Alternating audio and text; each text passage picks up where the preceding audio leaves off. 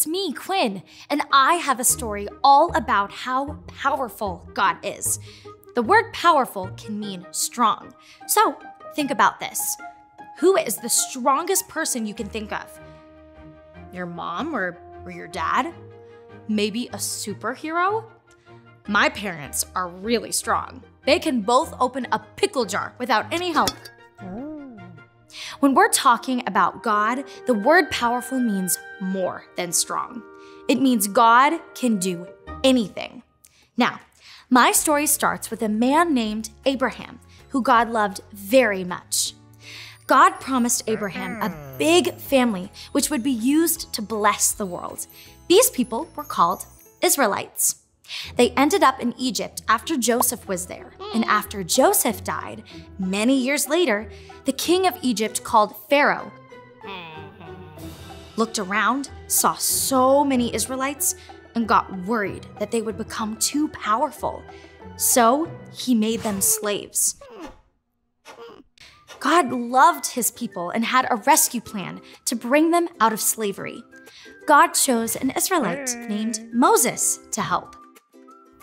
God told Moses to go and ask the Pharaoh to let the Israelites go free.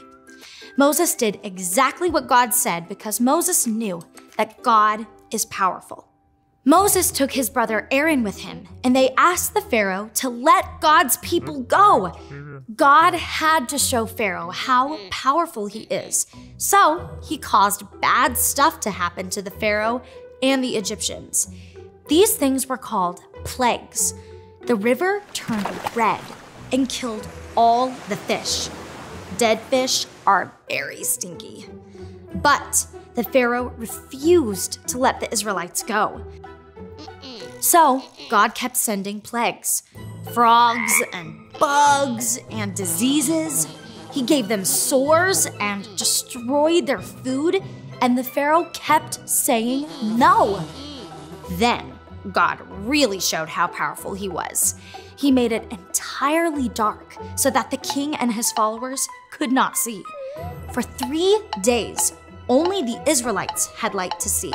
And at the end of the 3 days, when Moses went back to the king to see if he would let God's people go, the king still said no. God had one more plague.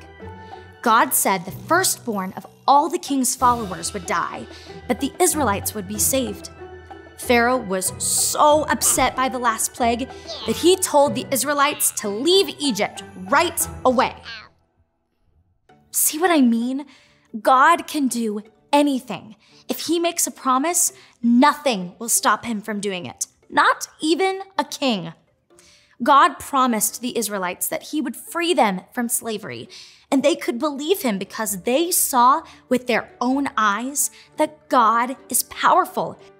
Wow, what an exciting story, huh? It is one of my favorites. Maybe now it's one of your favorites too. Thanks for listening. I'll see you next time. Bye.